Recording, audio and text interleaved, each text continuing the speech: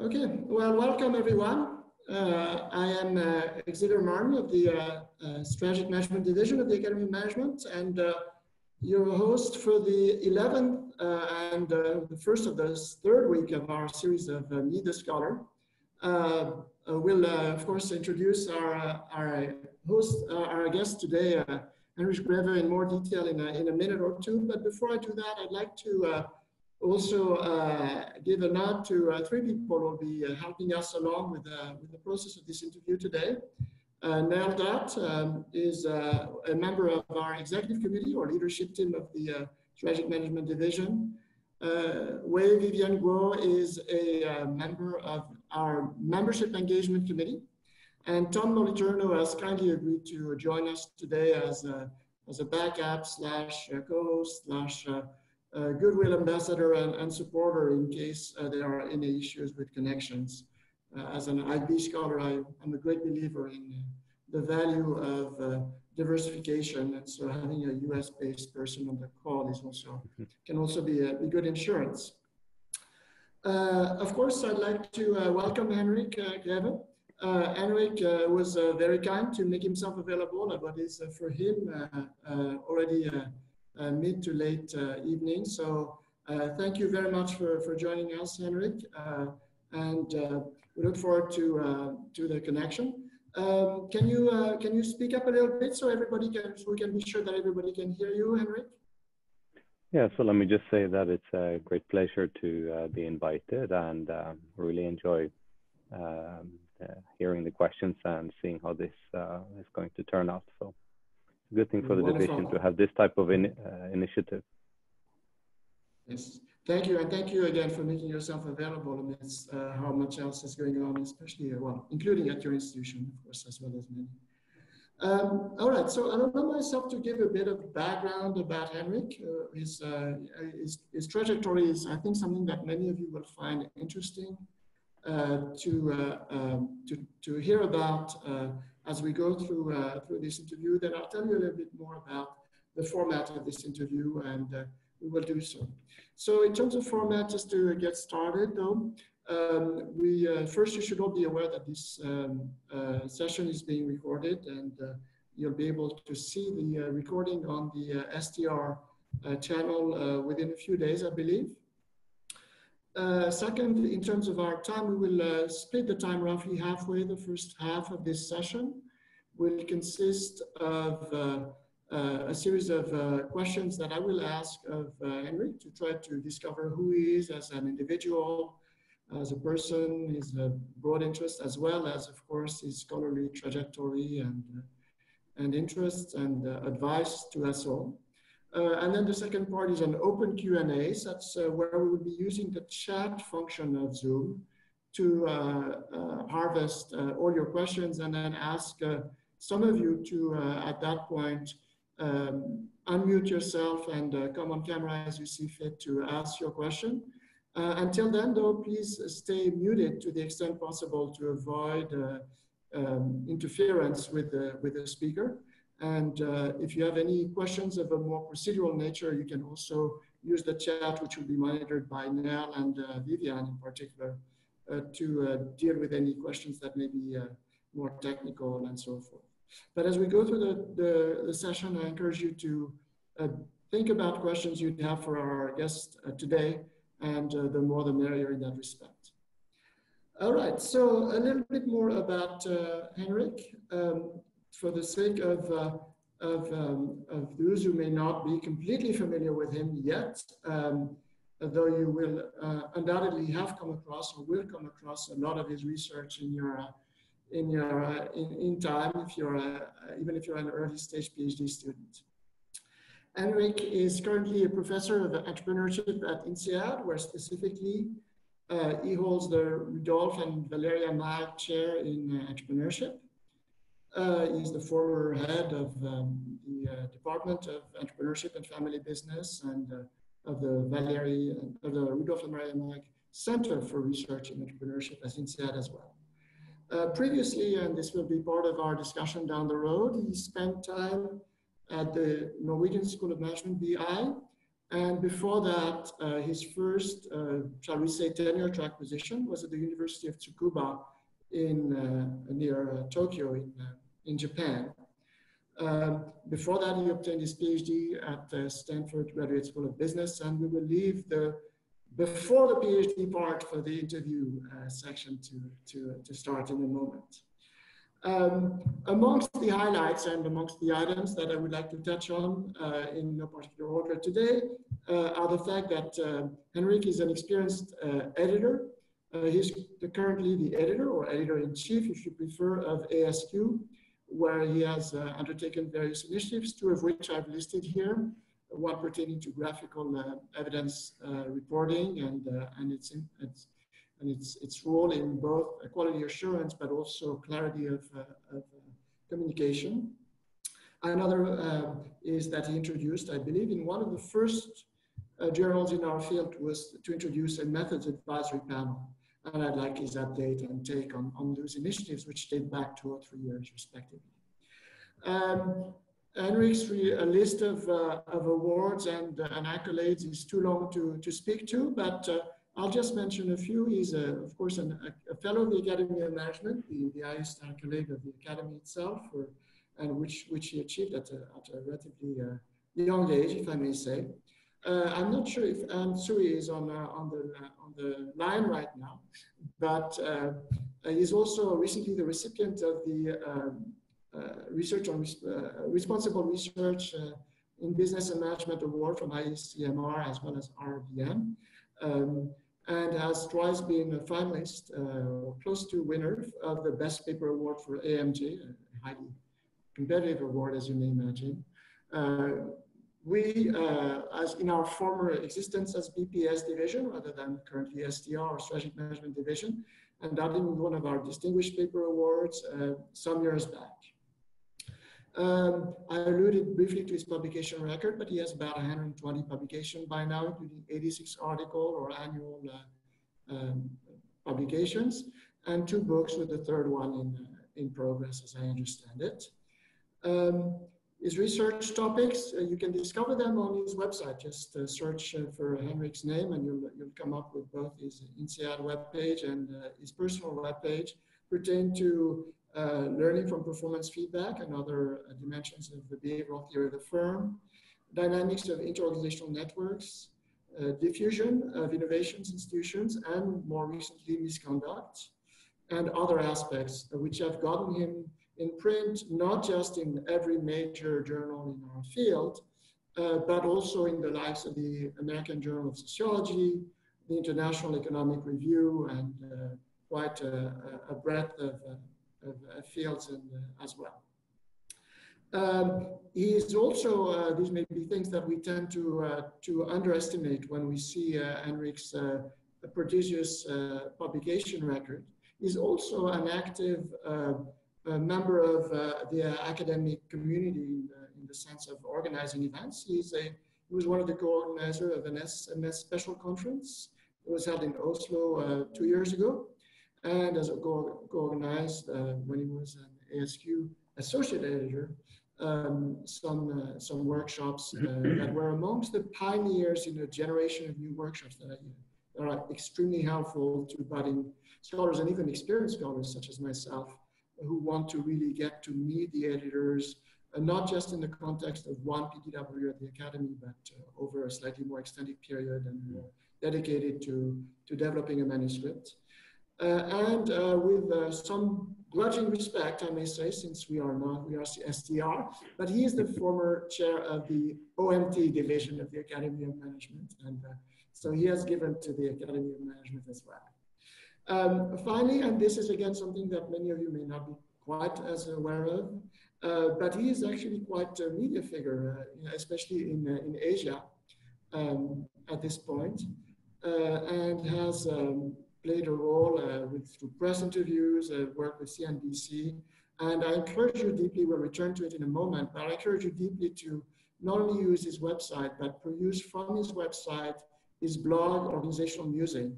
I'll come back to it later, but it's I find it exemplary reading for the clarity in which we can manage as scholars to extract the deepest insights from papers, even papers we have not written, which is some level is more interesting. And that's a craft that every PhD student, amongst other things, should very much be exposed to. I'm going to stop sharing my screen here, and we'll move now to the interview part of this event. Henrich, we'll now turn to you and try to understand a bit. We'll start a bit with who you are, and then we'll turn to your scholarship trajectory and lessons for our audience. But as a starting point, tell us a little bit about where you grew up and what Henrich as a child was, and what may have sort of imprinted you from that from your early years. So I come from Bergen, Norway. That's, well, many of you don't know it, but it's a coastal town or city, we usually call it. I think pretty unremarkable childhood in many ways. I mean, the way I grew up, I guess, given that we're going to talk about research, I think you're probably thinking about schools and how was my schooling and things like that. I think my primary school and middle school, the kind description of them would be that they were unambitious. That's putting it kindly. But so I didn't really have any inspiring teachers or anything like that until I made it to high school. But you know, from then on, things improved a bit. The only odd thing, which I thought nothing of at the time, but it's related to research. You may know that a lot of places have, in middle school, you spend 1 week working so that you get to see what a workplace is like. My workplace was a little unusual. I was used as an RA in a laboratory that dealt with botanical archaeology. What's botanical archaeology? Well, they dig up sediments that are many hundred years ago. In our case, it was 900-year-old. And then you put glycerine in them, put them under a strong magnifying glass. And if you have a young RA, it picks out the seeds for others to identify. So 900-year-old sediment in Norway means Viking age. And because we're mainly interested in what people were eating, the sediment came from, well, a toilet. So that was my earliest scientific work.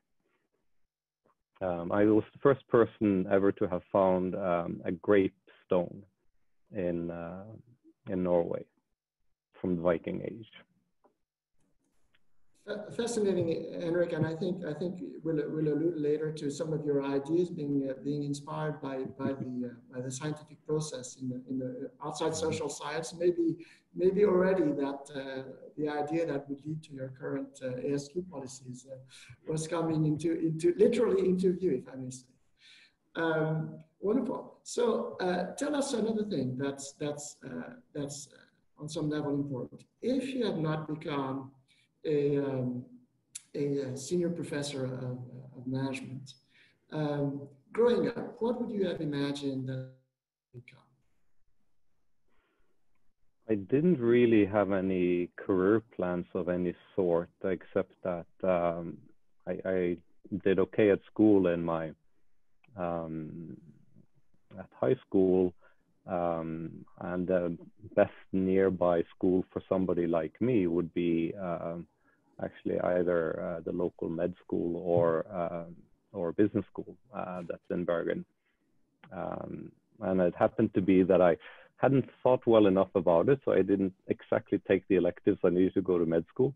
So unlike some of my friends, I applied for business school instead. So there's a piece of randomness there. But anyway, I ended up with an undergraduate business degree. And finishing school there, I knew that I had to serve in the military afterwards, which I'd postponed. I was supposed to do that when you're 18, but there were too many people at the time. So then I had to think about, what do I do next? And, from that kind of background, there's a variety of options. Applying for a PhD program was just one of them. Interesting. So before we get to the PhD program, on some level, you implied that you selected for business because it was one of the best programs around, but you didn't necessarily have an advanced idea. Who were some of your inspirations growing up, both to your career and more broadly?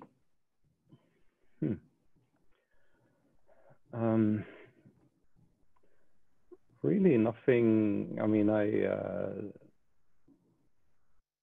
it's really just a group of friends who shared ideas about what do we do, what are the kind of things we want to do in life. But of course, we inspired each other in many ways. So we were also at the same time so different that we ended up doing very different things. In fact, the main thing that almost prevented me from going to the PhD program was that the three of us, we'd been doing, all of us were computer programmers, which we'd learned not at the university, but just on our own. And we'd worked as subcontractors for a software firm, done pretty well. So we thought maybe we should just form a company.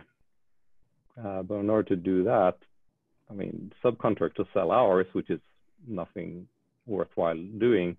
So we need a good product idea. And we spent a fair amount of time coming up with and rejecting product ideas. And finally, we decided, no, we're not going to do that. We'll go each our own way, which I think was a good choice because we've all done well in different directions afterwards. Fascinating, but again, I guess we see here the seeds of science and entrepreneurship already in these early years, even though they may not have come together. I guess where they start to come together for you is probably like for many of us during the PhD. So tell us about the step across the ocean and across the continent, literally, that got you into the PhD program, which, as I alluded earlier, you did your PhD at Stanford's Graduate School of Business. We'll get to the supervision side later, but for now, how did you end up deciding that you wanted to do a PhD after your studies, which were undergraduate in business? Specifically, how did you end up at Stanford? And we'll allude to that later, but how did these early sort of decisions come together? There's a tendency for people to think, oh, there's a deep connection, which some of you may be aware of via a so-called SCANTCORE program between Norway and other Nordic countries of Europe and Stanford, but it was probably not a foregone idea that was the place to go, given your interests and so forth. So tell us about this process. So really the software enterprise was one of the options we were looking at. The other one was, I mean, like most people who had done okay at that business school, I had a job offer from, in my case, it was from what was then called Anderson Consulting, now better known as Accenture. I was unimpressed with the pay they offered. So, I thought about it, but it wasn't that appealing. And then there was the option that I knew of that I could apply for a PhD program, which would be a totally safe option because I was going to be in the military anyway. So I would just need to wait to see whether I got in or not. And I had actually been used as a TA, in fact, in managerial accounting. And I had a lot of fun teaching. You teach to the students who are 1 year below you, just do problem solving exercise. Fantastically fun, but not something that I would be able to do unless I, did this thing to get a PhD. So, which I understood needed some research also, and I'd actually tried my hand with a little bit more advanced RA work for one of the local professors. He needed to have the simulation software made, which I did. So those were the little pieces of inspiration. And then offers from schools came in while I was still in the service. Applied to 4 schools, came into 3. Wasn't sure which one to choose, but a lot of people were saying that Stanford was a good place to go, so I should pick that one.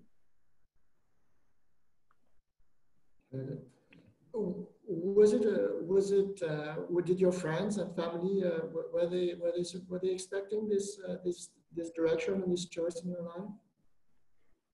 It came a little bit as a shock, especially to my father, who was actually a professor at the time, and who didn't really think that I would do anything like that. But he could deal with it. Yes, indeed. So from there, pretty early on, and we'll get shortly to your trajectory, to your PhD trajectory, which was short and effective, to put it mildly. From there, once you start a PhD, of course, the coursework comes in at different levels, shall we say, than typically undergraduate coursework, of course. And then you need to eventually settle on a topic, a supervisor, in no particular order, depending upon the school. Stanford is quite an entrepreneurial school from that standpoint. Tell me about the process of identifying your research topic and setting up your committee. So the process when I was there, and I suppose it might be the same now, is just each student has to come up with ideas and present them to whatever is the nearest interest faculty member, which, you know, it's a lot of maneuvering, because just accepting me as a student doesn't mean that the school as a whole takes any responsibility for me. I still have to do the footwork, and so I did. So I had a various interests. I was a bit interested in labor mobility and the employment relation. I spent a fair amount of time with Mike Hannon and Jim Barron talking about that, and it ended up being a paper. I also had some ideas about a little bit, they were direct, what can I say? They were connected to institutional theory, which was a big deal at the time everywhere, but especially at Stanford. But at the same time, I had a bit of a disagreement with institutional theory, because what was studied as mimetic isomorphism, which proves that something is an institution, I thought that sounds almost right, but not completely, because strategies can also be imitated, and they're not institutions, they're strategies. And so, you know, where do you go to do something that is related to institutional theory, in fact, inspired by it, but a little bit oppositional? But the solution was quite easy, because I had already been pulled into the orbit of Jim March. He had his weekly seminars, lots of fantastic speakers, and I loved the questions that he asked of the speakers. So I lobbied a fair amount, and he finally took me as a student.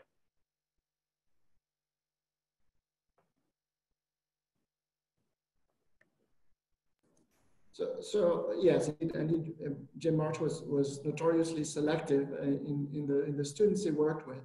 What topic did you bring to him, and how did your topic evolve over this critical period when you settled in working with Jim? So it was the topic of really understanding the diffusion of things that are very important to firms, strategies and related things. Really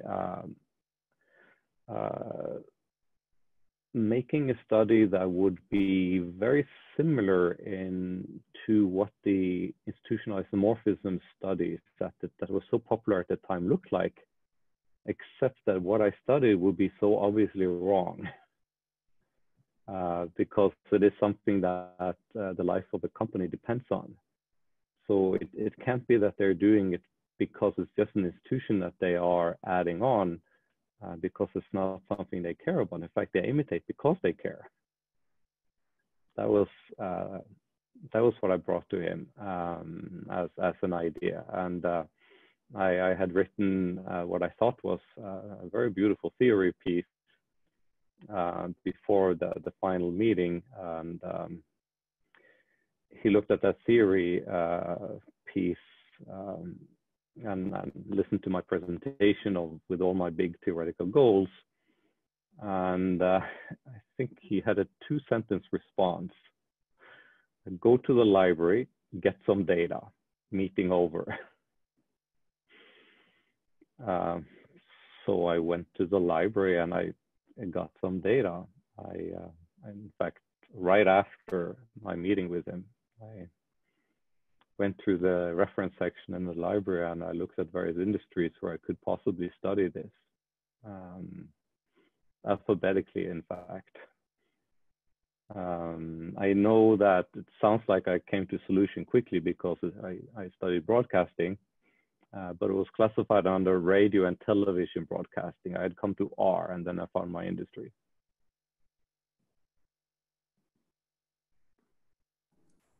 Well, so quite a challenge working through this. Now, another aspect of things that may not be obvious when people peruse your CV is you graduated from what is now known as NHH in Bergen in 1989. You graduated with your PhD just about 5 years later, but in between, you alluded to it briefly, you served more than a year in the Norwegian military, doing your national service. That means that you completed your entire PhD in 4 years, which, although it was maybe a bit less rare than now, is still quite a feat. But even more so, given how well the work that was included in that dissertation that you just outlined, and that being published with at least 2, and I believe maybe even 3 top publications coming out in short order.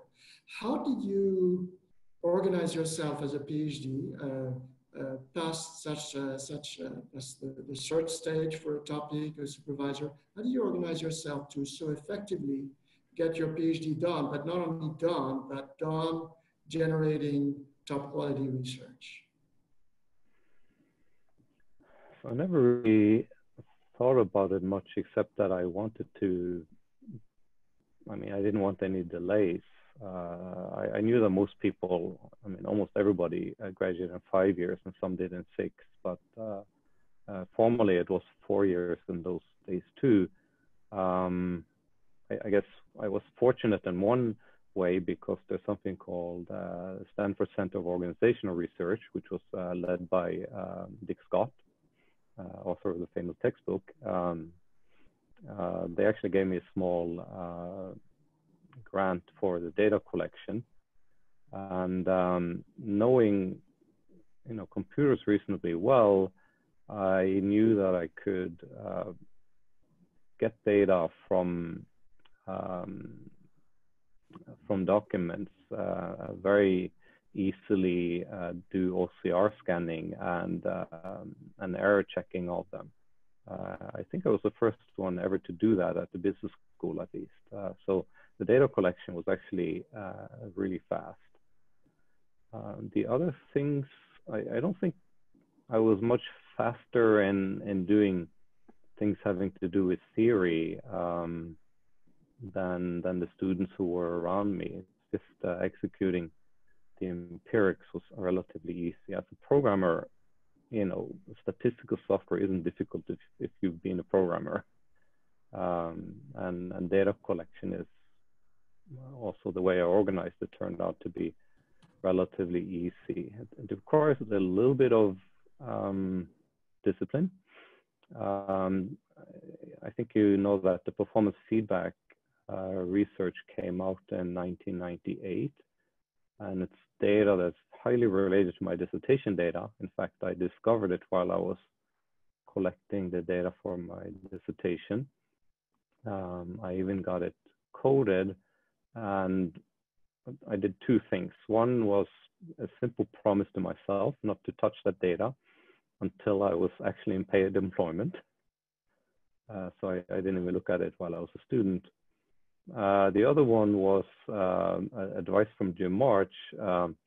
I did not tell the other members of my committee that I had that data because he predicted they would certainly ask me to do something with them in my dissertation, and I'd be better off not because that would slow me down. So I followed his advice, of course. Well, the exemplary focus, as it were. So tell us about the very last stage of the PhD before we move on to one fascinating period of your life post-PhD. So you told us about one of your first meetings with Jim March and that last that two-sentence answer which steered you really on the way to your dissertation, as you alluded to, and beyond, right? Since you already had two dissertations worth of data in relatively short order.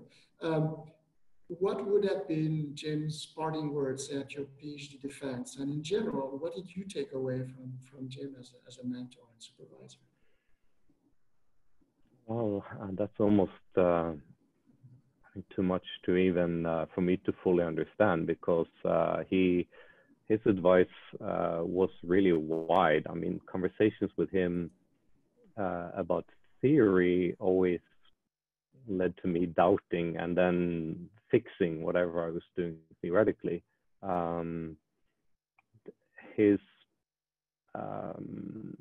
dissertation wasn't just me finding that industry and then collecting data in the library.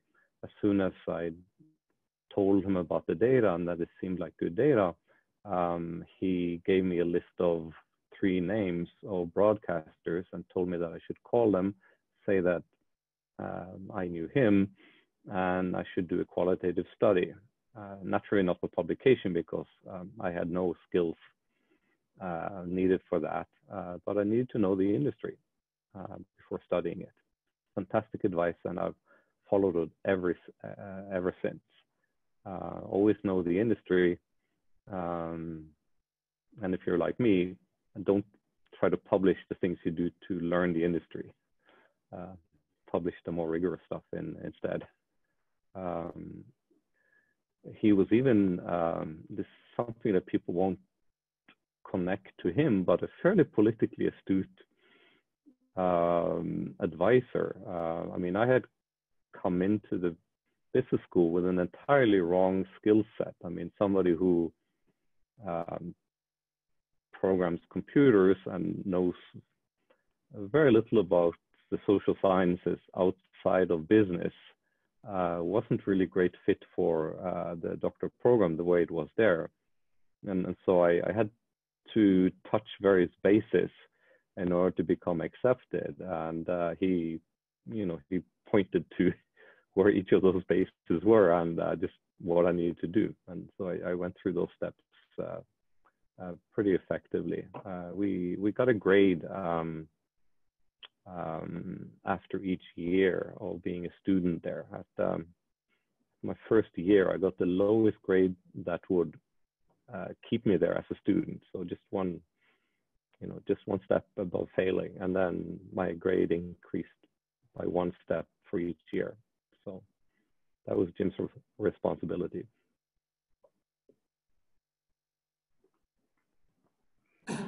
So one last point on Jim, the field of strategy, the field of social science, in fact, humanity lost Jim about 1.5 years ago now.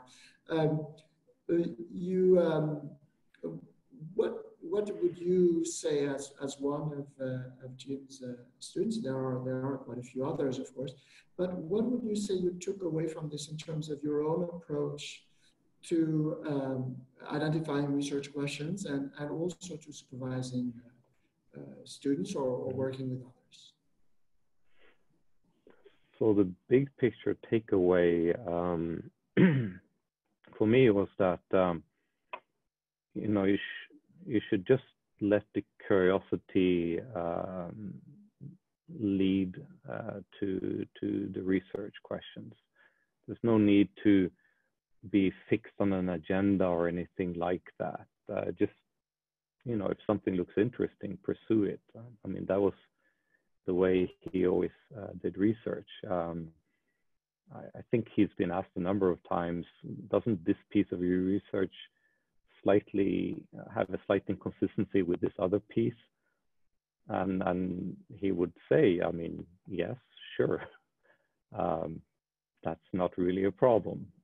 You know, the world is complicated, and we often end up with things like that. It actually makes sense. That's the big picture. The smaller picture, of course, is that even within the closest range of theory that he works with, which would be behavioral theory firm or learning theory, is actually it's a quite broad range of ideas and approaches for studying organizations and organizational actors that engage in strategy, engage in entrepreneurship. And so it's a toolbox that's never empty. And that gives fantastic flexibility as a researcher, especially if you're of the curious kind who just likes to find problems and theoretical problems or empirical problems and solve them.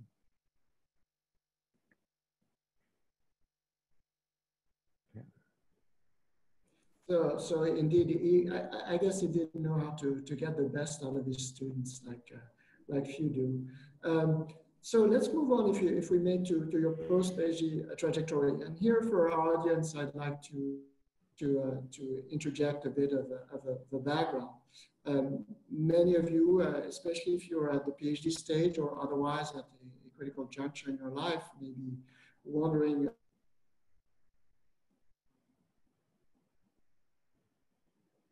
market with the due to COVID and the ensuing economic situation. And amongst the questions I frequently get from PhD students at consortia nowadays, for instance, should I be willing to take a temporary position?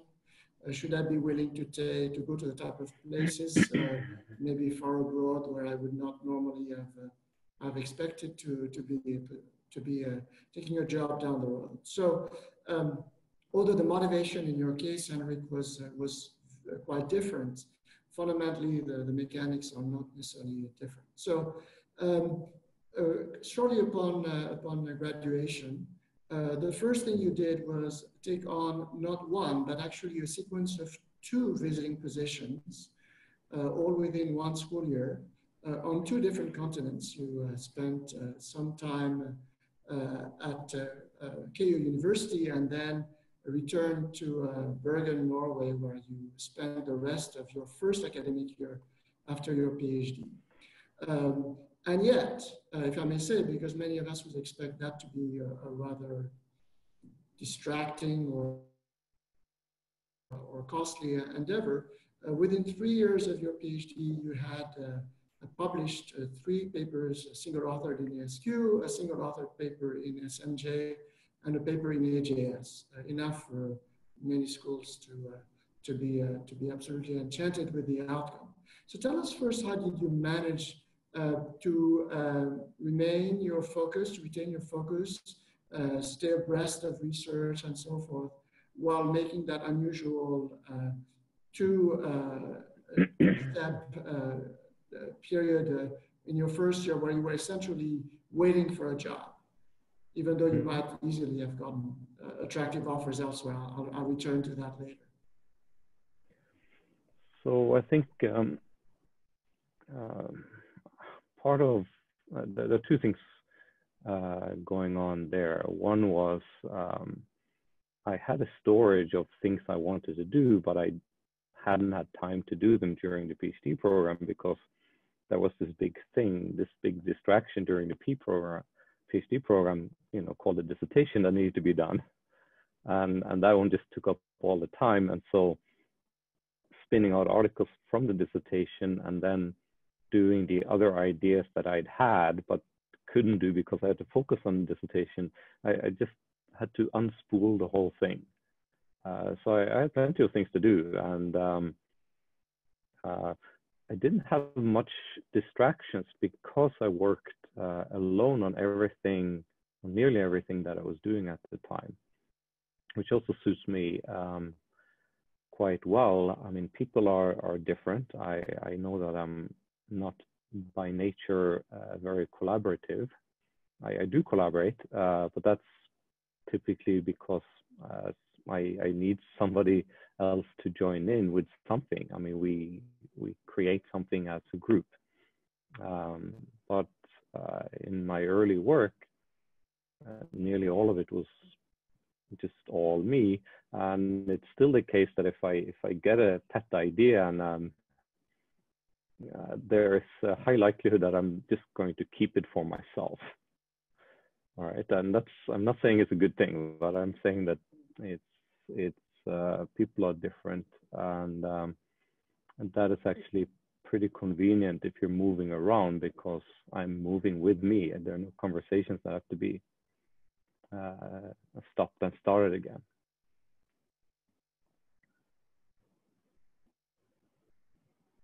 And so again, for the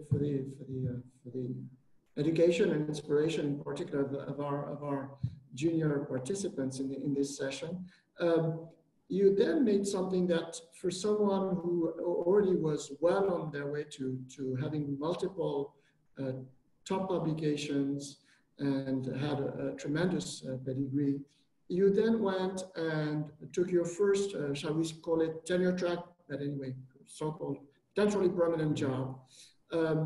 The boy from Bergen, after having spent time in California, now goes and takes his first job at the University of Tsukuba, about an hour's train ride away from Tokyo. Again, you had personal reasons of some nature for this, but one would expect that taking a job of this nature can be is not necessarily the type of place where you'll get plenty of supporting scholars to read your work, plenty of opportunities to meet with visiting scholars from, say, the US or others who would have been highly influential, meet editors and so forth. So how did you manage to keep yourself productive, to in fact accelerate your pipeline past those early years, including that second project that you started to collect data on performance feedback, but that still would have to be written up in a quick 3 years, so that by 1999 you were adding yet another ASQ, another single author publication. You were accelerating, even though you were at your third school in 3 years, and we're now at a school which very few of us would expect to be sort of a great place to obtain support for this type of research. I mean, you're you're right. Being in a school in Japan, there's a certain amount of loneliness there, and being in an economics department, there's even more loneliness for somebody with my training. Didn't really have somebody who would be good to talk to or develop research with until my colleague Hitoshi Mitsuhashi was hired a few years after I had joined. We ended up working together naturally. What was behind it? I don't, I mean, I think a lot of what takes up time is the publication process. At least it is for many scholars. And I had been lucky enough to find theoretical problems that I was working on that caught the interest of journals. I saved a great deal of time on that. And I had invested in data collection that meant that the data I had were just, I'm pretty picky, and it certainly persuaded me, and there were no real pushback from the reviewers either in terms of what the data were like. Some about how I talked about it, I made a theory, but in general, the review process was better than what I know it was for many of my peers at the same time. So in a way, I had found a sweet spot, which is interesting because the first line of research I did on diffusion, I was really just being institutional but a bit rebellious in how I did the work. I mean, there is no such thing as institutional theory of strategy adoption. At least I don't think there is, but that was the topic of one of my first papers. Not quite phrased that way. Performance feedback is really 2 pages in a book that was more than 30 years old at the time. It's just that it hadn't been used the way that I used it, even though it was literally written on the page how to do such a study. It's just that it hadn't been done. So that also hit a sweet spot because people understood that this could actually be important. I'm not going to claim that I have any extreme work habits or anything like that because I think I don't. But those particular papers had appeal. I mean, fascinating. Clearly, an exemplary for the ability to work without sort of the institutional support that we grow to pride as the prime purpose of many job searches. One more question on that, and then now maybe we can move on to taking a group picture. But one more question on that. You would be certainly very understandable if you don't remember that. But the first time we met, actually, Henrich, was I believe in the summer of 1993 or 1994. I believe it might well have been 1994. Just before you graduated, I had sort of managed to maneuver myself into a workshop of the colleges of organization science that was held at Stanford, featuring the likes of Ian Carroll and Bill Barnett. You were running the methods workshops. I don't know if you remember that. But the more important point about this that I want to make is this last point, which is one that those of you who are still thinking about your options might either not have thought about, or if you've thought about, be very concerned about. Much of the discussion in informal meetings I had a chance to participate in or eavesdrop with these distinguished faculty at Stanford was, where is Henrich going?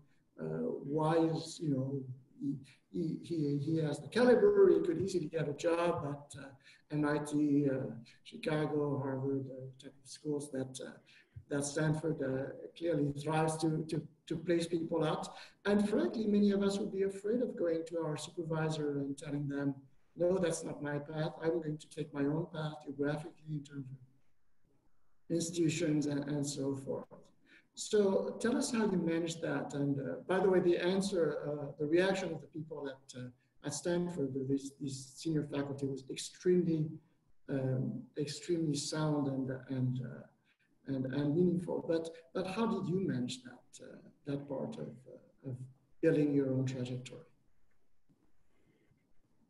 So, I thought the trajectory was pretty clear, at least according to how I organized my life. I wanted to spend at least the beginning of it working either in my home country or the home country of my then wife, because we had children who needed to be raised with the correct language. So it's not that complicated, at least if you have a value system like mine. In terms of career risks, I never, I don't think I thought too much about it. In fact, the only time that I really had an appreciation of the career risk that I had overcome, it's actually when I was at the University of Tsukuba, and I received the second acceptance letter from ASQ, which was one of my dissertation papers. And I looked at the letter and I said, wow, now I have two. This is my letter of freedom. Now I can do research on any topic I want. And I literally thought it was a letter of freedom. Fascinating. And so in a sense, it came a bit earlier than maybe it would have if you had gone to some other schools, in fact. All right, now shall we take a group picture now? I'll let you take over. Yeah, so for as many of you that are willing to turn on your cameras, it would be great to actually see you. And apart from that, you can smile, you can make a funny face. I won't make any other requests.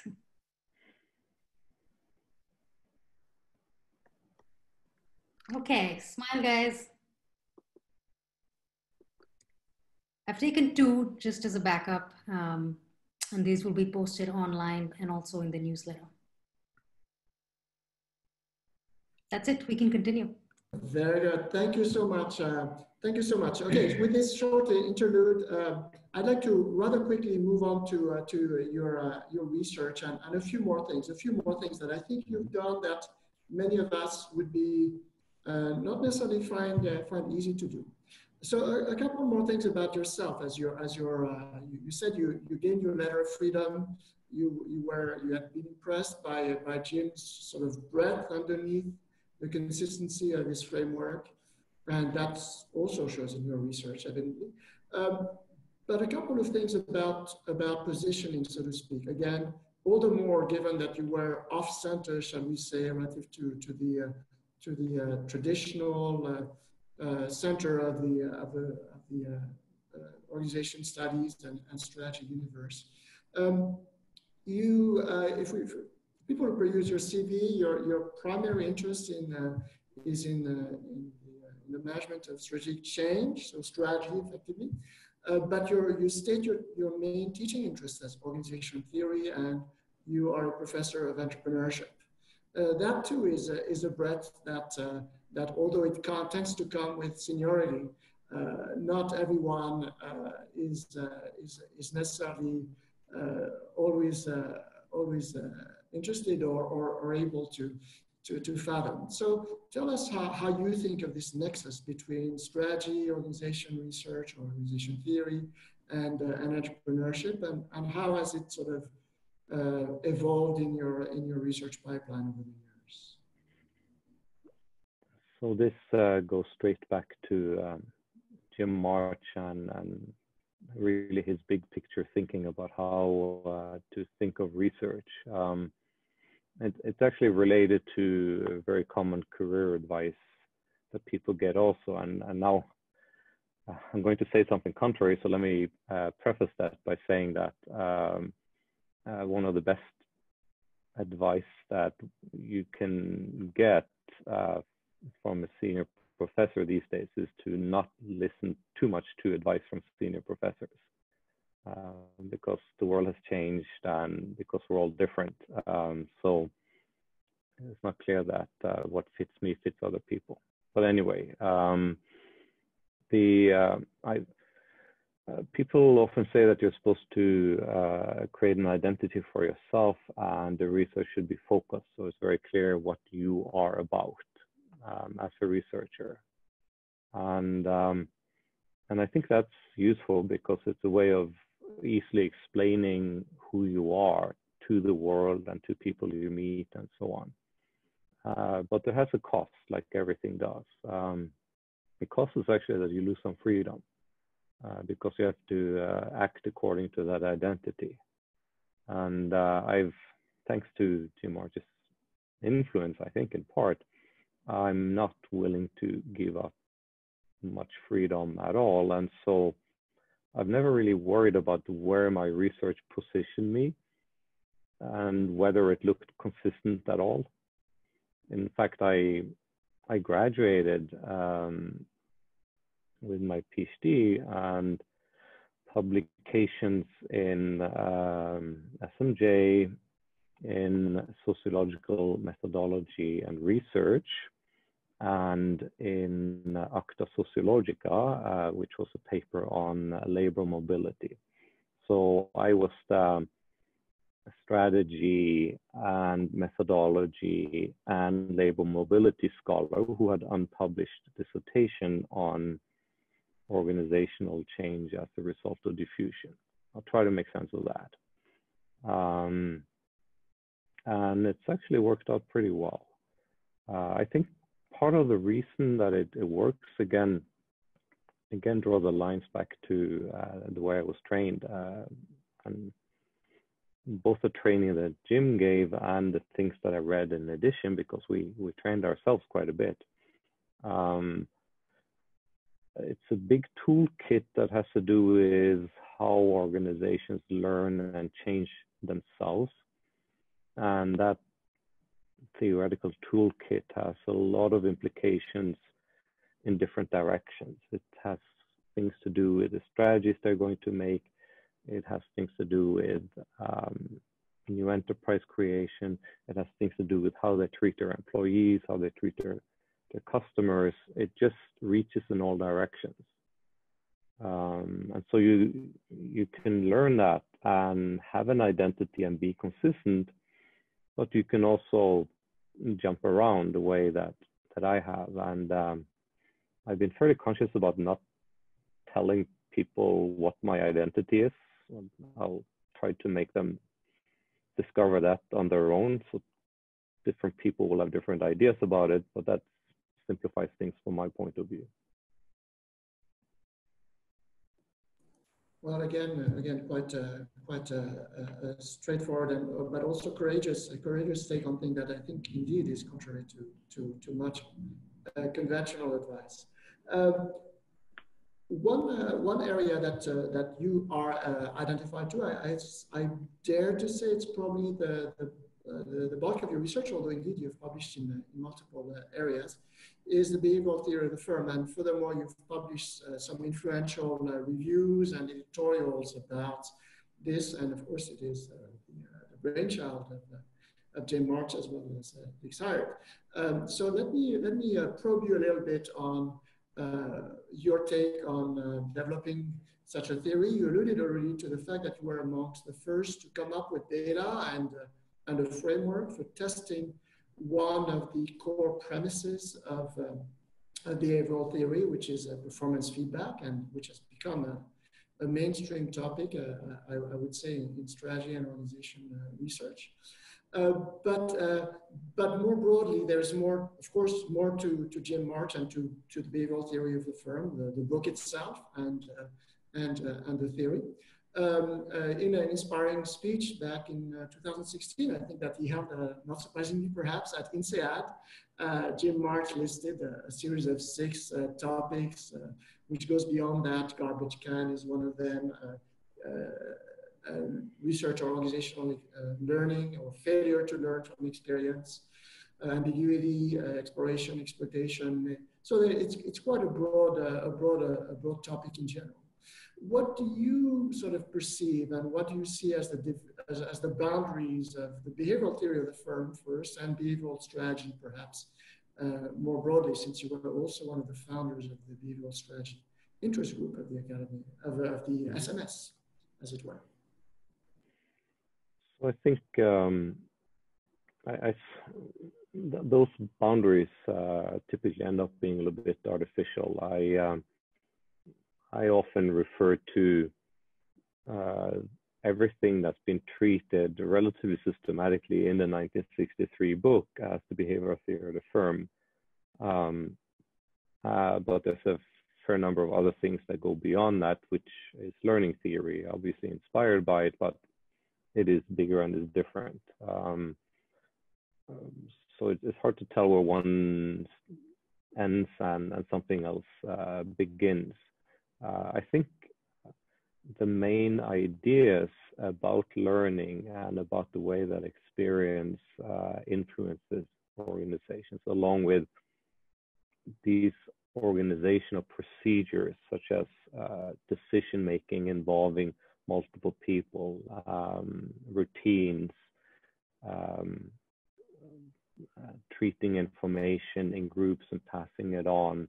There's a lot of things that we haven't fully explored yet, and that we actually have new tools for dealing with. I know that I'm beginning to recognize my limitations. So I know I have to stop before the rest of the people listening to this session have to stop. For example, there's a chapter in the behavioral theory firm on coalition making and politics and organizations.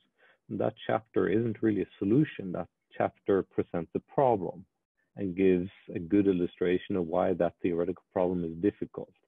That's very unlike performance feedback, where the solution is actually in the book. And so that's an interesting topic. Another issue that you see various places in the book, and even more in later work, is that organizations act and they talk, and just as the institutionalists discovered with Meyer and Rowan, the consistency of those two things over time, or even at the same time, isn't necessarily all that great. And so it's actually interesting to think more about the relationship between organizational action and organizational talk.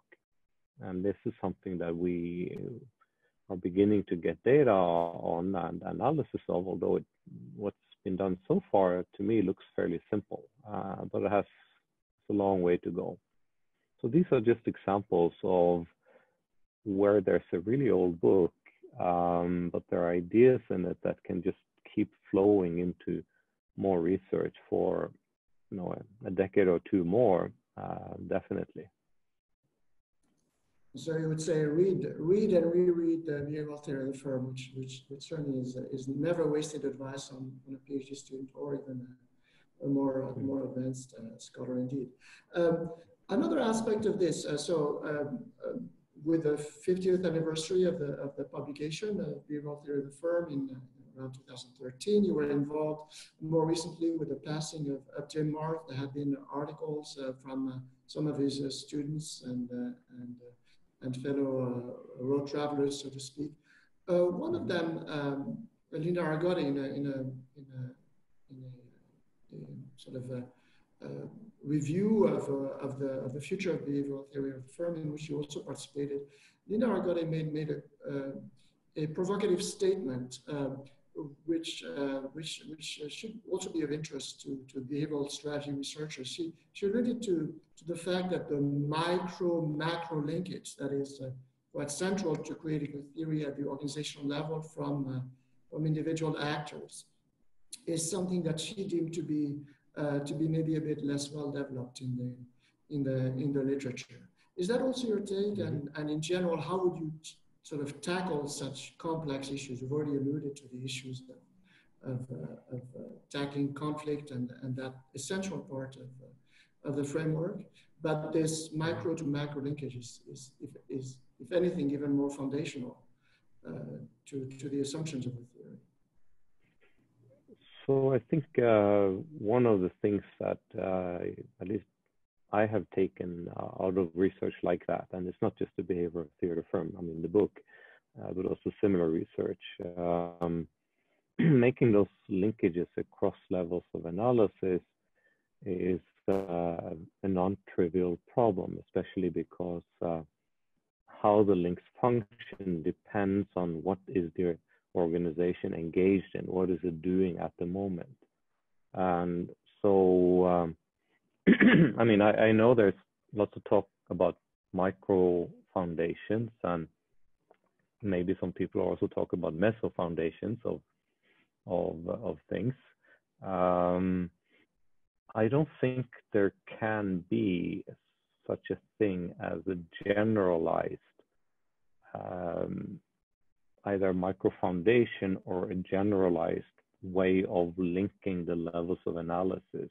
Whatever is done, if it is done across levels of analysis, it has to be specific to the particular theory that that is being developed. I mean, what is the theoretical problem?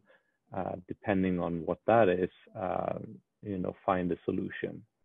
And maybe this was sounds a little bleaker than it should be, but I really think that one of the good ways of avoiding waste of time is to set a fairly narrow scope when we make theory, because then it gets specific and it gets to work.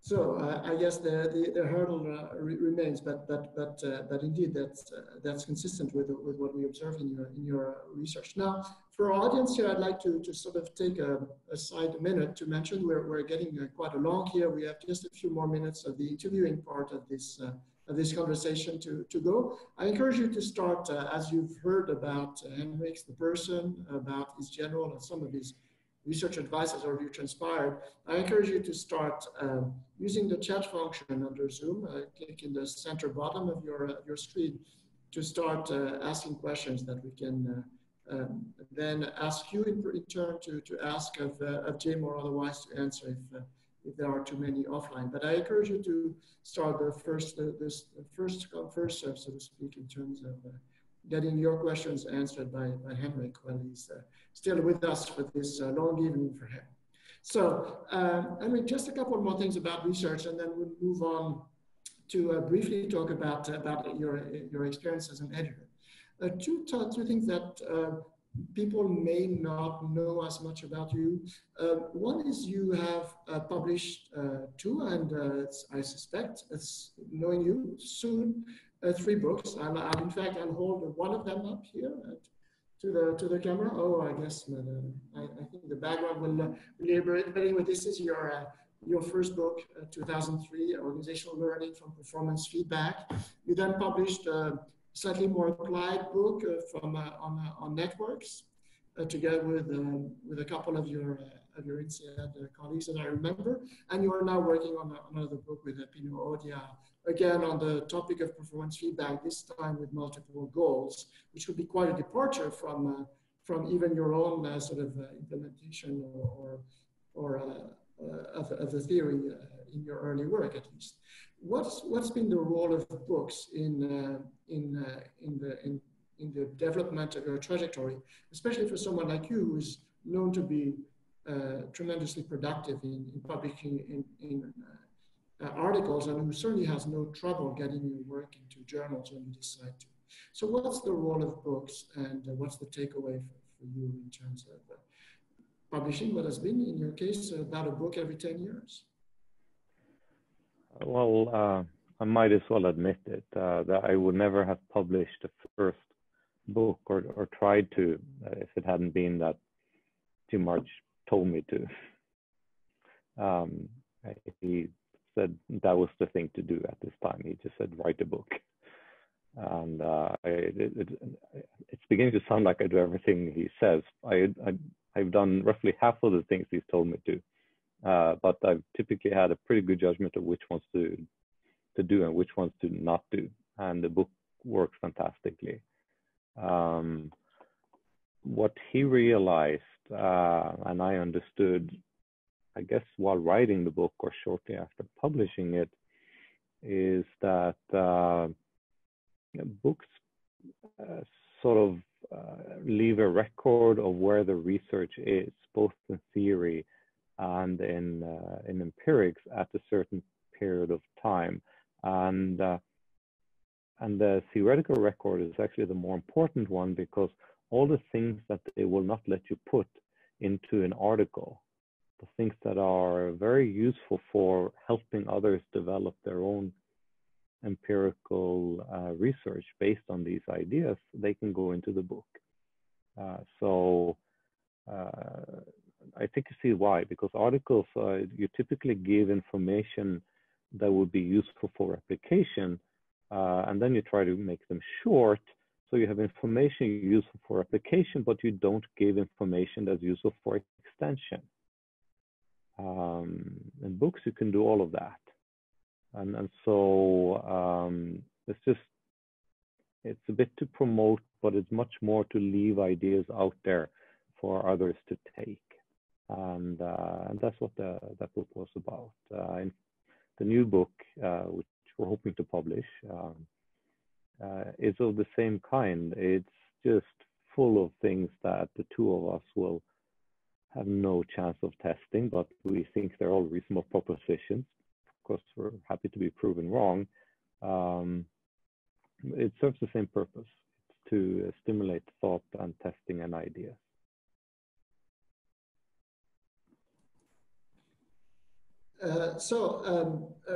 We'll move back to journals if you don't mind in the interest of time. Questions are beginning to come in the chat, but I encourage you again to keep adding questions for Jim, or just first, Jim, sorry, we were alluding to Jim, apologies to Henrik first. Questions are beginning to come in, thank you, keep them coming. Let's now move on to your role and your experience as an editor. I should mention that before you became the editor-in-chief of ASQ, you were a senior editor for organization science and then an associate editor, equivalent title at ASQ. And in the interest of time, ASQ is quite a special journal in many ways. I'll allude to that in a moment. But let's start with your take as an editor, in particular the two initiatives you've taken. The most, obviously, to my knowledge, the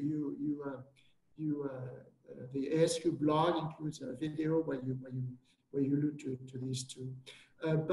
One pertains to improving evidence presentation, and here I suspect that this early experience with biology may not be completely separate from the inspiration. So tell us about the inspiration for this. Tell us, for those of you in the audience who may not be as attuned to this, it started back in 1997, I believe. We will be missing, I suspect this year, the annual PDW at the Academy of Management, where these ideas get further than advanced and shared more widely. But tell us about the inspiration for this, and at the 3-year point, so to speak, what is your takeaway from this initiative? So the initiative on showing data really is born out of reading across a number of fields of research, and no small measure of embarrassment, because if you're used to some other fields near management, and then you read one of our normal journal articles, it's almost as if it's very important for us to conceal the data, because you see nothing of the data at all in a normal article. You see an analysis, but analysis is not data.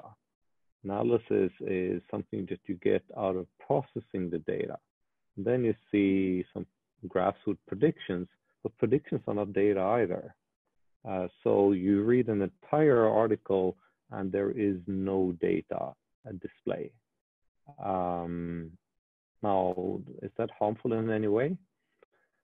I think it is in a couple of ways. It harms the author in the sense that there are many appealing ways of just showing one simple graph, a nice phenomenon here that we can explain. Just show something that happens in the data to catch the reader's attention. I mean, part of the initiative I've done in ASQ, and I've been pushing my associate editors on this, not just announcing it to the Academy, is wouldn't it be great to have an article with a striking graph of the phenomenon in the introduction of the article, not later than that? That would be a way for the author to really show what they have. Of course, there are also other things. I mean, showing good data distributions that show the relation between the independent and dependent variable without any control variables at all. If you can show that there is a relation before you've done your regression, then the regression is actually just a way of confirming that what you see doesn't go away when you enter the controls. But you've already seen it, so you know it's true.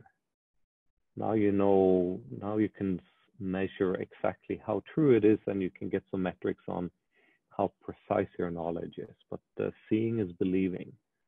And by that, I mean seeing graphs, not seeing tables. It's ironic this should come from me because I have so much training in using statistical software to make tables. But it's graphs are even better combined with tables.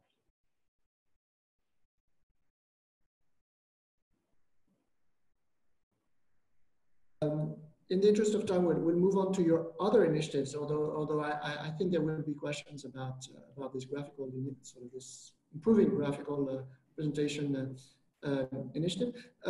Your other initiative, which was one of the pioneering initiatives for journals in our field, although they exist, of course, in other fields before, including in science, where you drew some of your inspirations, as you alluded to. Pertains to the formation of a methods advisory panel, and which you described at the time as an experiment in sort of having manuscripts read through by a methods specialist, if I may say. But you can perhaps better tell us what the intent is and where you see that fit into the development of our field and people's trainings and priorities. Mm-hmm. So actually, when I started that initiative, I didn't know of any journals that used it. I'm sure it wasn't really invention, but based on my limited knowledge, it was invention. I hadn't heard of it. The motivation was quite clear. It's not unusual practice for associate editors and editors to, if the paper looks slightly complicated, to have the methods reviewer, the one that's known to be a little bit solid in methodology, which is really a waste, because the methods reviewer doesn't necessarily know the theory or the phenomenon or the industry or anything else particularly well. And so you're ending up with two good reviewers, and then the third one who mainly checks the method. It's really inefficient. So why not just have all three reviewers be very close to the paper along all dimensions except, or not necessarily in the methods, and then send it to somebody on the methodology panel if it looks like some methodology assessment is necessary. Because methodology, for somebody who knows it well, it's very easy to check. It doesn't take time at all. Just much more efficient way of doing it. Plus, we're selective about it. I mean, as I usually say, a paper doesn't make it to the methodology check unless it is at risk of getting a revision request. So that means most of papers never make it there.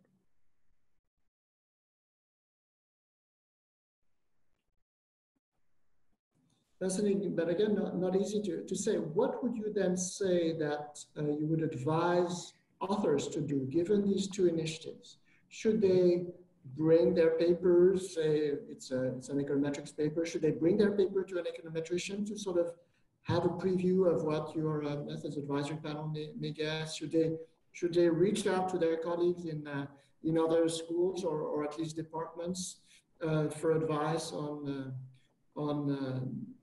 graphing their raw data better and better presenting the underlying sources and mechanisms? Would you say there are exemplary papers out there? What can authors do to sort of anticipate that these processes and these questions that they'll face if they aim to publish in ASP and arguably in other journals that are adding at least methods panels and following up with some similar rules about the disclosure of raw data, if not its representation? So in terms of methodology advisory board, that shouldn't really have to change what authors do. I mean, with reasonable training, and if the good thing to do as an author is to not use methods that well enough. You know, go simple if necessary, because the mistakes happen when people try to do things that are just a little more complicated than they realize, and that's never a good idea. So that part, there's really not really a big behavioral change that we're asking for. And keep in mind, the methodology advisors aren't there to reject papers. They are there to say there may be an issue here, and of course that message can either be incorporated into a revision request or a rejection, either one, depending on how interesting the paper is. And how interesting the paper is really what's going to turn what the outcome turns on. The graphs, actually, I agree. There's a real problem because we're not used to making graphs and we don't have much experience with it. I take some blame for not having brought out enough information about it. I mean, the PDWs are fantastic, but we need something on our website. We should have more of it, but the journal has a preference of putting out its own papers to demonstrate good graphs, and there are not that many of them yet. So it will come, and I hope soon. All right, and then at some point, hopefully, we'll have more of the PDWs to draw upon. By the way, for those of you who may be interested, these PDWs are collected, or links to them are collected on the ASQ blog, so that you can see examples of recent papers and authors of those papers commenting on how they went about graphical representation of their results. We're almost at the end of the interview part here, in fact, slightly over time. So please keep your questions coming. I have just one last question for you, Henrich, returning to these unusual and on some level exemplary, or to me at least inspiring personal trajectory that you took. Just one last question, and then we'll turn to questions, and we have a good number of questions available now. If you were to point to one academic tradition or habit that you've experienced or lived yourself, whether it be, well, I guess let's try to take one each from Norway, Japan, and California. What would be these traditions that may not be obvious, may not be common, but that you find inspiring, hopefully for the better, sometimes maybe not for the better, but still, what are your sort of takeaways from an institutional standpoint from the different continents and places where you've worked?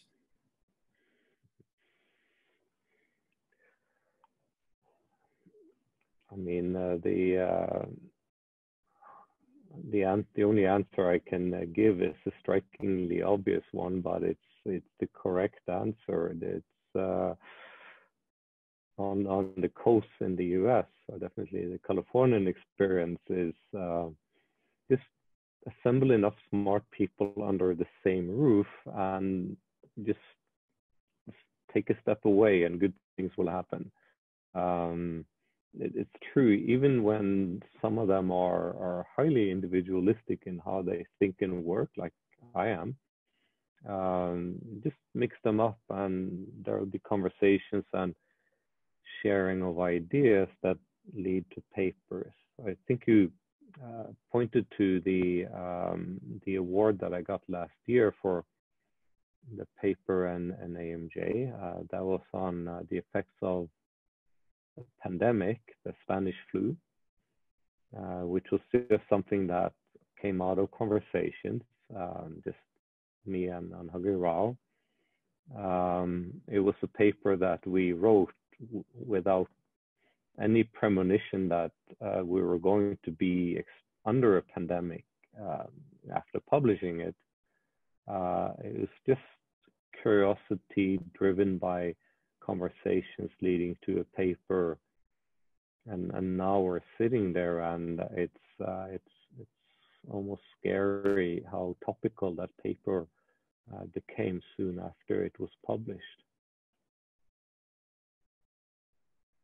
Indeed. Okay, so in the interest of time, we will stop here. Clearly, the inspiration keeps coming to you and through you. So we'll start with a couple of questions that were from people whom I see already have their cameras on. So Franziska and then Hakan will do it. What we'll do now in this phase of this Meet the Scholar session is we'll encourage you individually if I call upon you, or Nell and Tom may equally do so, to open your cam, open your microphone, and ask your question directly of Henrich. And if we have a few questions that were sent by people who may not be on the online, which we may ask of you later, but we'll start with Franziska and then Henrich, simply because I see that you both have your cameras already on and you have fascinating questions that you've already raised. So Franziska, please take the screen, and we look forward to hearing your question. And of course, Henrich, we look forward to your answer.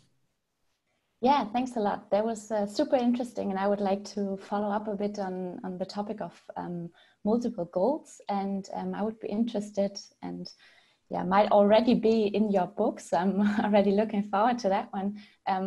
What is the most fascinating aspect related to research on multiple goals for you? And maybe what was the most striking aspect while working on it for you when you started to work on it?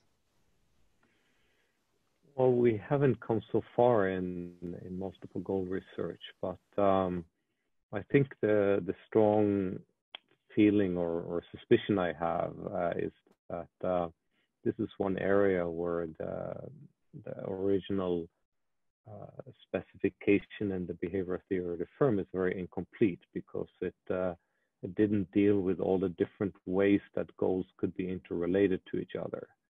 And so there's a simple idea of sequential attention to goals, which makes sense, but there are some assumptions behind it. And if you start looking at pairings or even triplings of goals,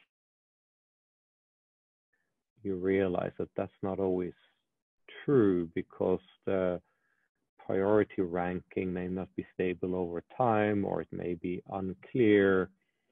There can be intervening factors, like I believe that many organizations currently, because of the events now, have different goal structures than what they had 6 months ago.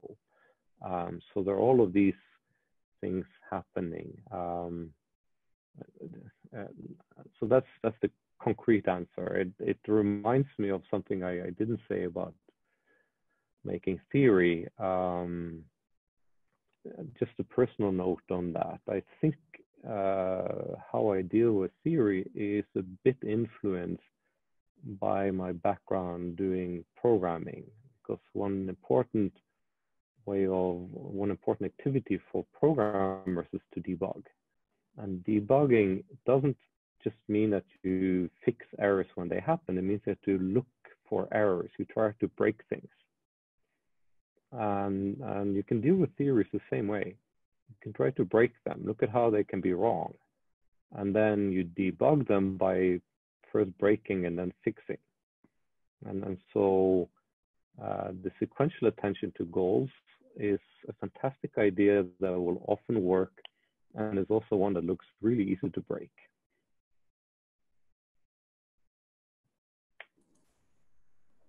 Well, I hope that addressed your question, Franziska. I think that is certainly an ambitious research program. Great, thanks a lot. Yes. All right, we'll take Hakan's question, and then for the interest of time, I'm following more or less the flow of our chat here. Maybe Buki, even though you don't have your camera doesn't work, please get ready to ask your question, hopefully via your microphone. But we'll start. We'll go next to Hakan. Hi, everyone. Well, first of all, let me say how grateful I am for this special time with Henrich. It's been more than 10 years since Henrich trained me while I was a PhD student.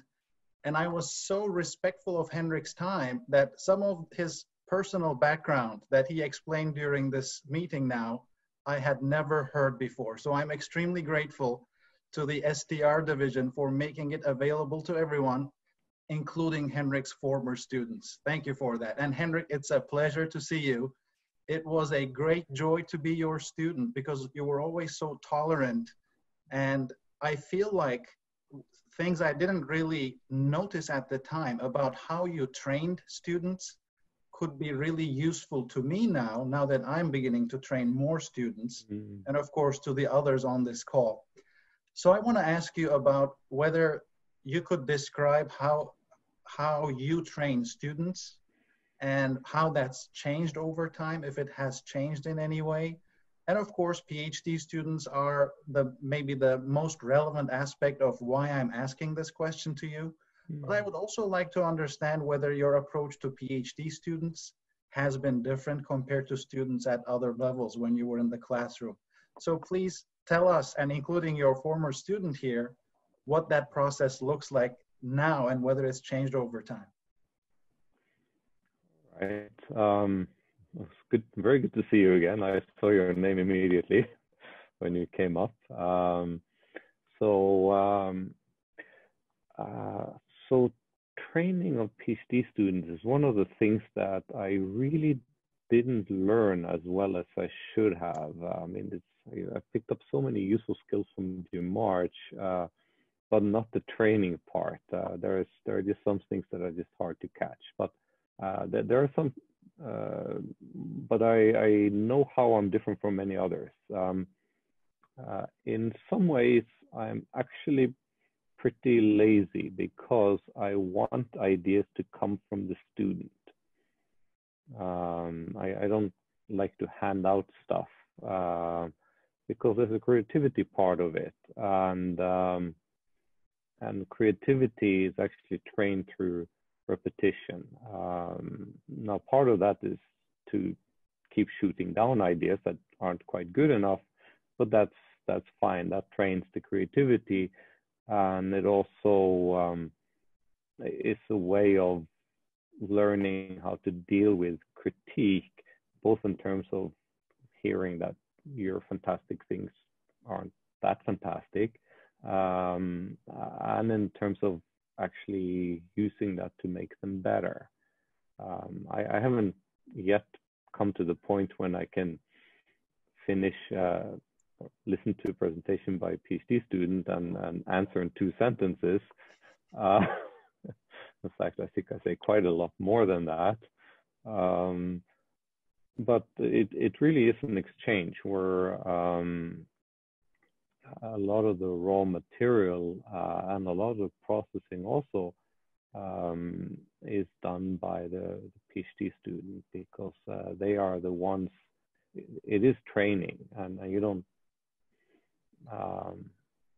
You want people to be working their tools and showing them that maybe it's a little better if you do it the following way, and so on. How does it compare with other kinds of students? There is really no comparison. I don't afford the same kind of individual attention to any other kind of student. And most of my teaching is executives. So naturally, I listen very carefully to them, and you know, I try to be helpful, but it's not the same level.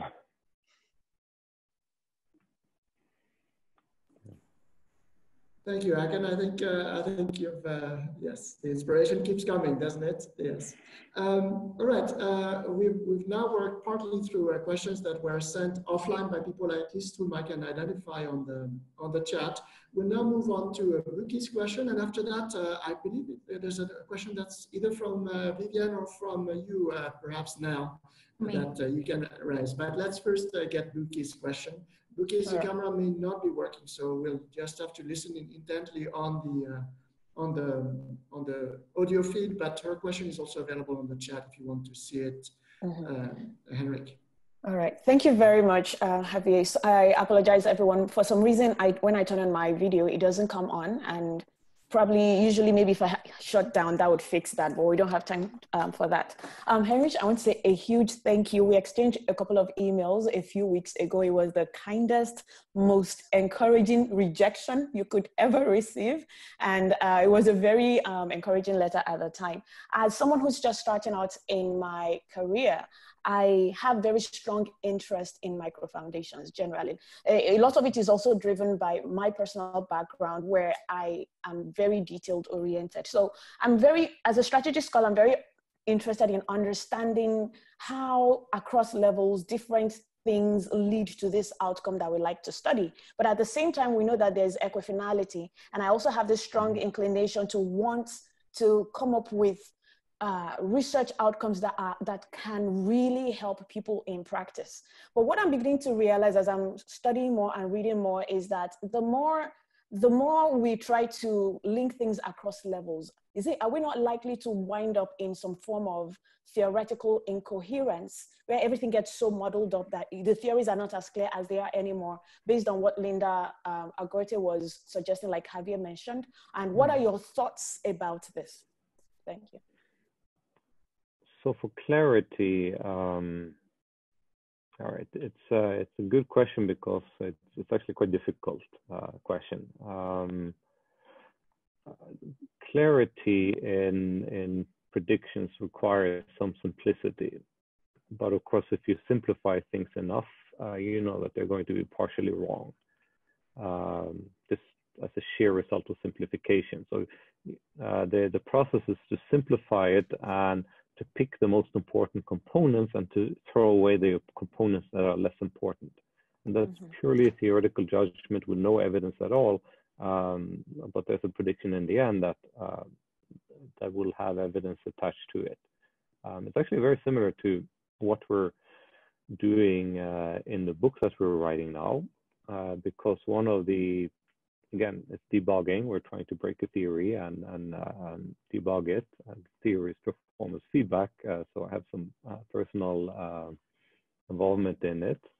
One of the things that can prevent probabilistic search from happening is self-enhancement, which we know occurs, but then what do we know about when either probabilistic search occurs or self-enhancement occurs? Well, self-enhancement is a psychological process.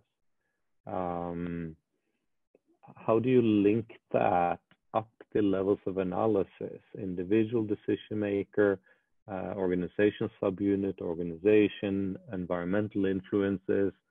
Can you make it go all the way up? And also at each step, it has to be able to contend with probabilistic search. It's a very difficult theoretical problem to solve, which means that there's some likelihood our solution is wrong, but we have one. And it's clear, it's consistent. In terms of theoretical reasoning, it looks like there's no mistake in the book manuscript as it is. But still, because we have simplified so much, may not work out empirically. So these are going to be interesting times if people go ahead and test this theory. So I guess I'll allow myself to just a brief follow-up question. Do you think that the behavioral theory of the firm would work as an individual level theory, say in a one-person enterprise, since amongst other things you have taught entrepreneurship?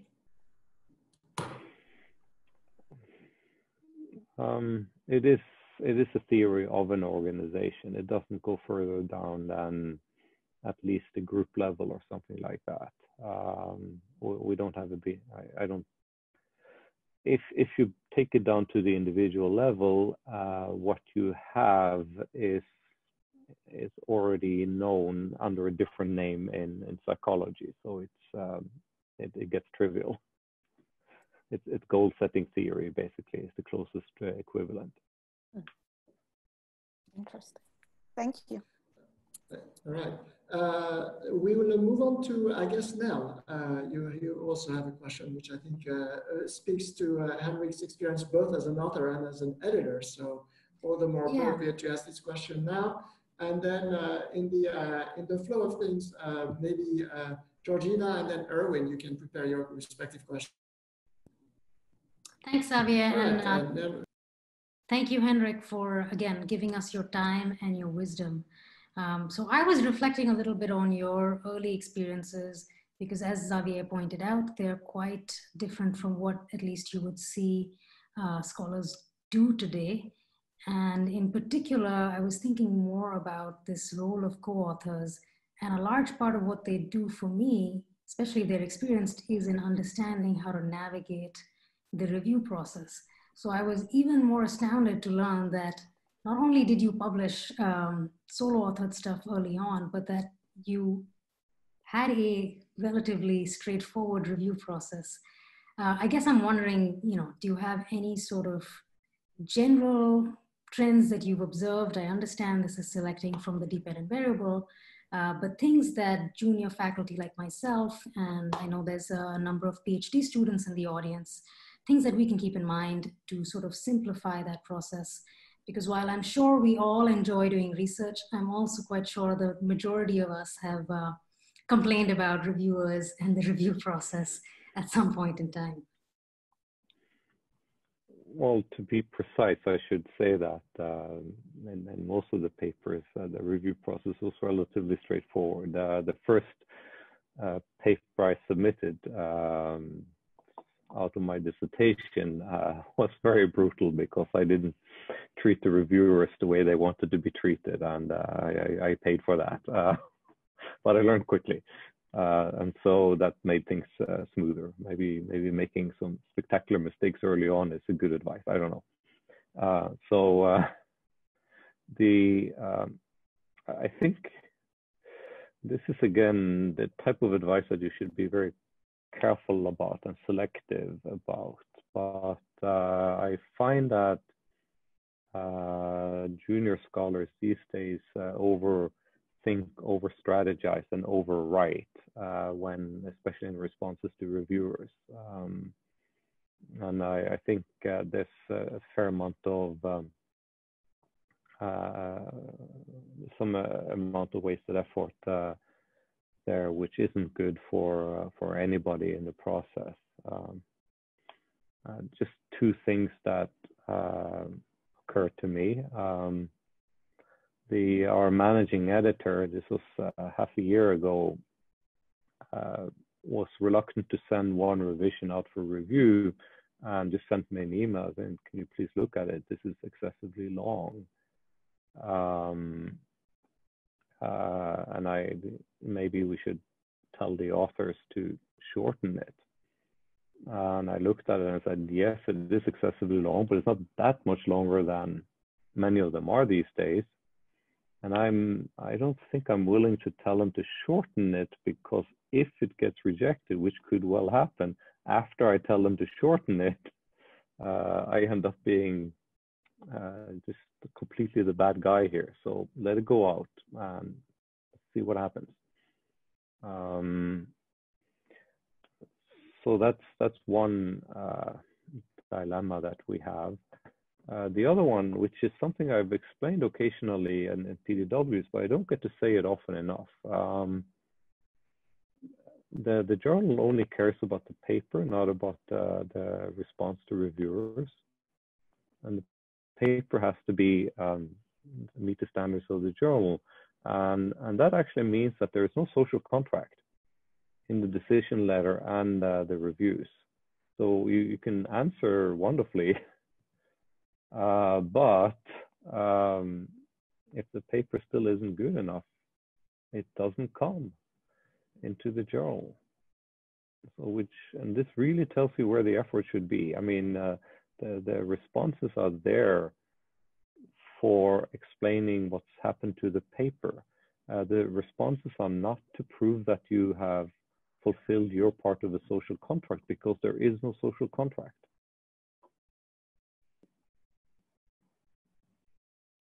All about the paper. Oh, any thoughts? Thank you. Well, if I translate that to my simple brain, it's keep it simple, stupid, and work on the paper, which I guess is generally good advice. The paper determines things, really. It's that's what we look at. I mean, it's especially true. It gets more true the more experienced the editor is. Although actually not exactly in the way that you might imagine, because if an experienced editor looks at the paper that might be controversial, that editor is looking at gold. We want that.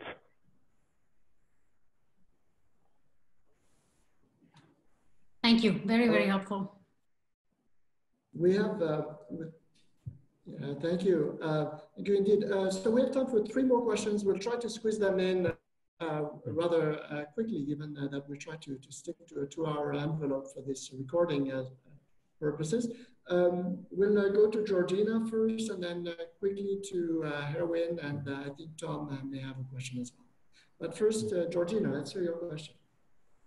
Good evening from Hong Kong. I'm the Year 1 PhD student from HK UST. So thank you for the organization and sharing.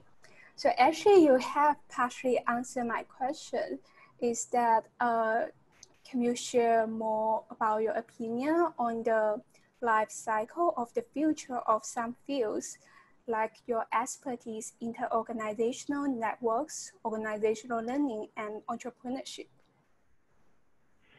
Oh, well, I've cared enough about all of them and still do. So I think they're going to be fruitful for a very long time. I mean, oh dear, do I want to follow emotion or try to predict more when I answer this question? I know that learning theory has expanded a lot, and I keep saying it's a very flexible toolkit. I don't know when the expansion will end. It's going to keep growing, I think. I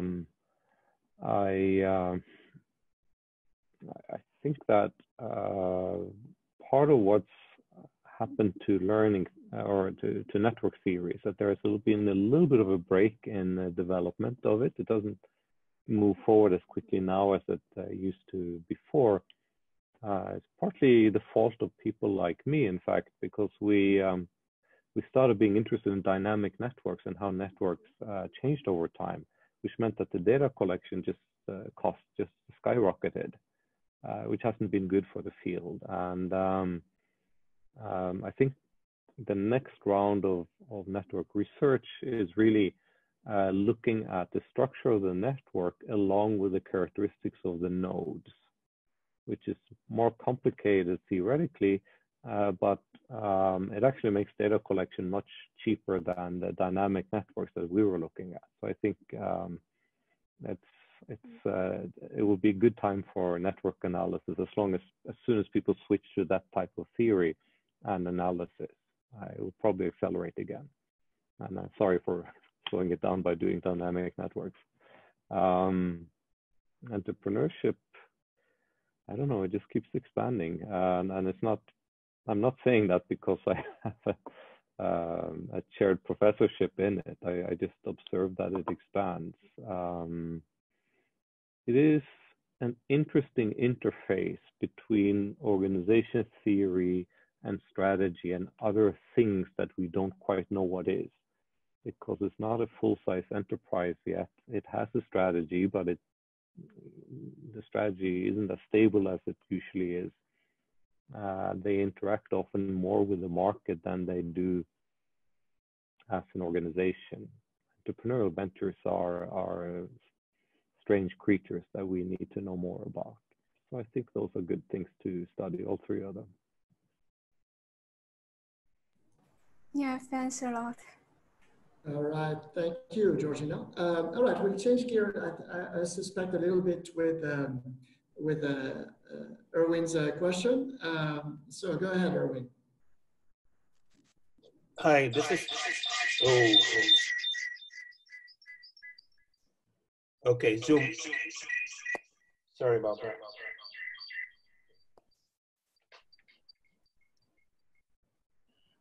Zoom. Oh, excuse me. Let me switch this off.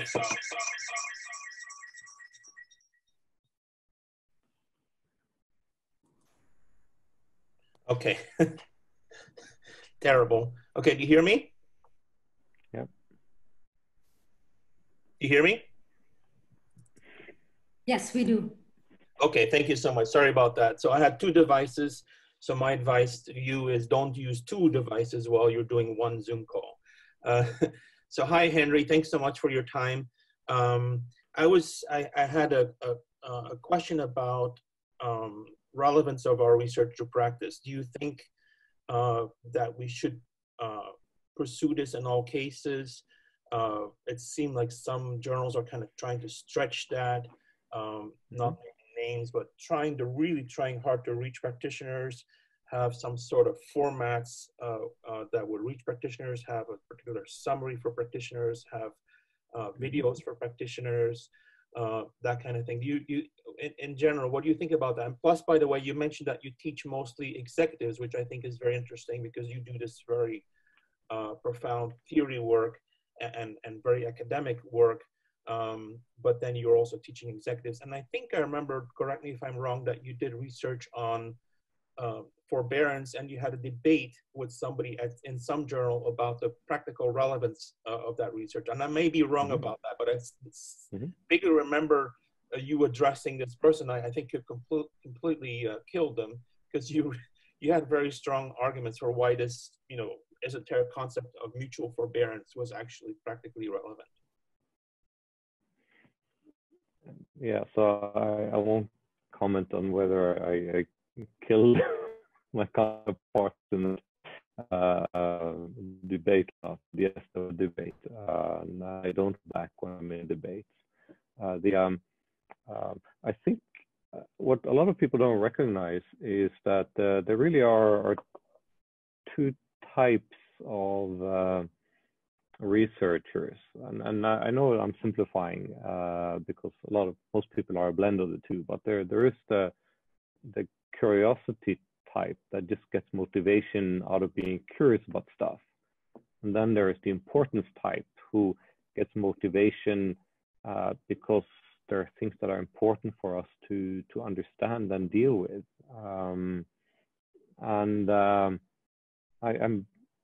I think I correctly identify myself as the curiosity type, which means that I'm actually less practical than the importance type, because in general, they're more or less right about what's important. They're not always right about how important they are to what's important, but at least they can identify what's important. And the curious thing is just that we look at stuff and we wonder about it, right? So I think I do a fair amount of things that you have to think carefully about to see the practical value. But that's not necessarily my job because it adds to a body of knowledge and people will find ways of applying it. In fact, in my other role as a writer of the blog, I take research by a number of authors of different types. Some of them are importance authors and some of them are curiosity authors. And I try to get something useful out of each and every article. And interestingly, it's not hard. I have a feeling that there's something that happens to people who work in business schools. We just can't get very impractical. Because of the teaching environment or something like that. So to the extent that there is a debate at all in business journals, it's a funny debate because it's not well connected with the daily life of business scholars. Do you feel that we kind of have a hang up on being practical? Yeah, we have a hang up on being practical when we are overly practical from the viewpoint of most departments, including engineering. Going back indeed to your to data presentation, right? Thank you, and really, I hope that was helpful. I believe Tom's question maybe in some ways related with that. If we have just a minute left at the end, Sergey, we'll try to squeeze in your question, although it's a broad question that I might take to you. I'll bring you that question later offline if necessary, and of course I'll let Sergey know your answer as well. So let's go with our probably the last question for which we have formal time will be Tom's question.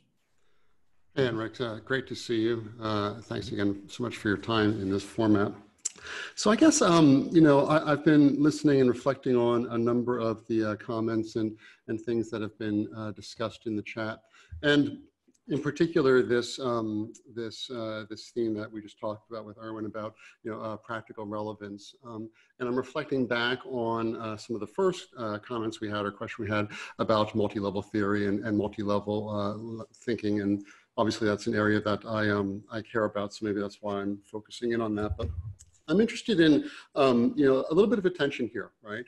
Because I think most organizations, most managers would do think in multi-level, very, very multi-level ways, right? I mean, to the point now where, we're very aware of how individual level biases drive, unconscious biases, right? Drive organizational action, right? So there's really clear linkages, I think, in most managers' minds about these, about how things span levels.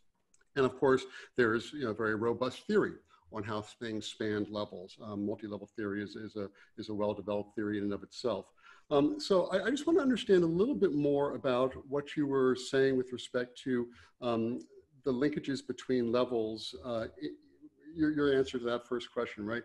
I heard you say that, that these linkages can't be generalized, that they need to be theory specific. So are you saying then that, that there are a set of linkages that are specific to behavioral theory, right?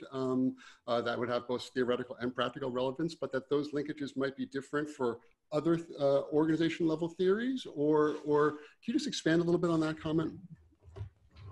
Oh, I can take it even further than what you said, because I mean, what are some of the tasks that decision makers in the behavioral theory firm engage in? Well, one of them is that they look at performance on a given goal variable compared to an aspiration level, and then they decide how to deal with it. So do you engage in probabilistic search? Well, if you follow the text directly, that's what you'll do. But self-enhancement is the other option, and there are various ways that you can self-enhance. The most obvious one is that all of a sudden, especially because you've read managerial accounting and you have a goal dashboard, which means that you have something like 10 different goals. And so now you can point to the other, 4 or 5 goals where things are going well. And so, there isn't really a problem. I'm actually doing fine. That's a linkage, right? Because self-enhancement is a psychological process which gets enacted in the organization. That's just the way that I said, right? That's one chapter of the behavioral theory of the firm. Take another chapter. Take the one about dominant coalitions. Are they solving problems? They might be. But they might also just be doing simple stuff like allocating resources. In fact, there's a number of situations that a decision-making group with some power will engage in, where the decisions have in common that some will get more than others depending on which way the decision goes. It's simple politics. And in that game, there really isn't probabilistic search necessarily. There isn't self-enhancement either. What there is finding common ground, finding a rhetoric, and persuading those who are right in the middle of two fractions and getting them on your side. And this again these are micro behaviors. It's actually a register of micro behaviors, and they will engage in all of them to the extent that they know how to do it and to the extent that the structure is correct for it. So inside the behavioral theory of the firm, different activities lead to different micro theories because they are solving different problems.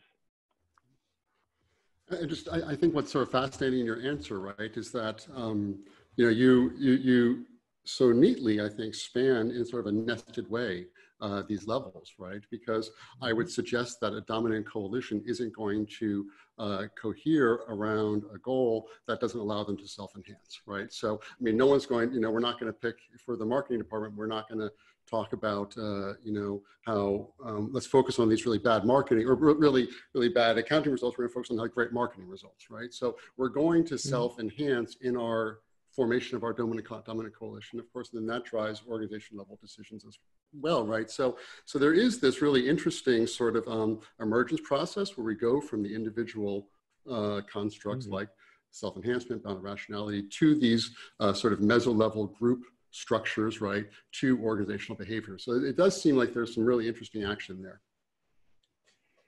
It's a part where there's room for a lot more theory because, I mean, it's totally true that making theory that crosses the levels, there hasn't been so much of it yet.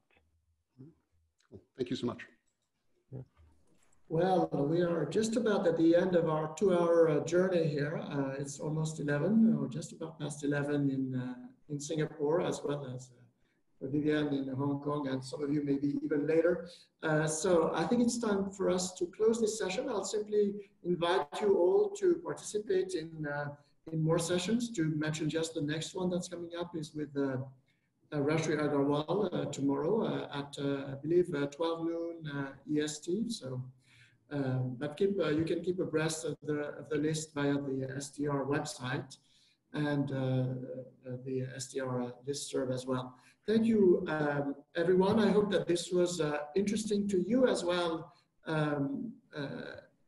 Henrich, it's been certainly fascinating. I'd like you all to record your reaction now. Let's create a bit of a wall of applause for our speaker.